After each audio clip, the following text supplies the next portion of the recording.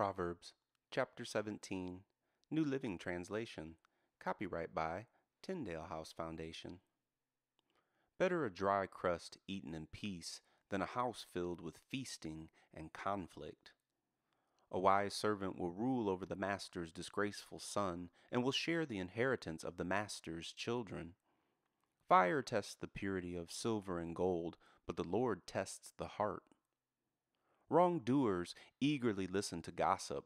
Liars pay close attention to slander. Those who mock the poor insult their Maker.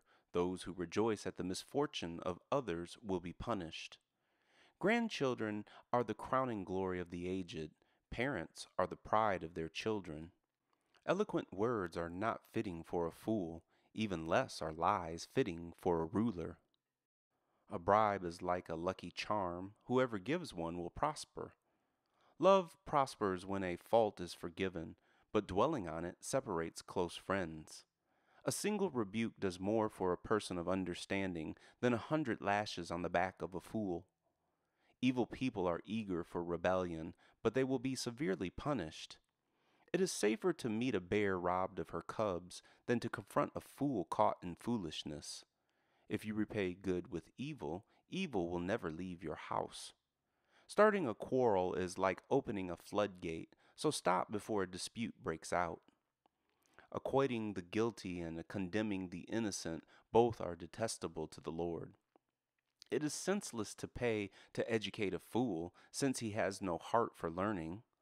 A friend is always loyal, and a brother is born to help in a time of need.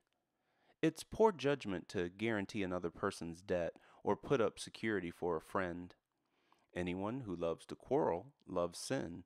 Anyone who trusts in high walls invites disaster. The crooked heart will not prosper. The lying tongue tumbles into trouble. It is painful to be the parent of a fool. There is no joy for the father of a rebel. A cheerful heart is good medicine, but a broken spirit saps a person's strength.